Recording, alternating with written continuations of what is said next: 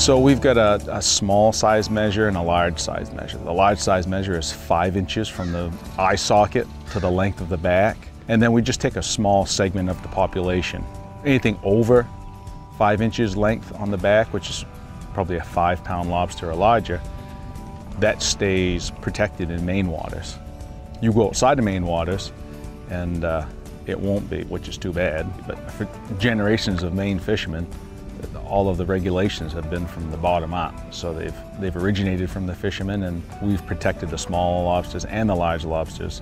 We've looked for the long-term payoff.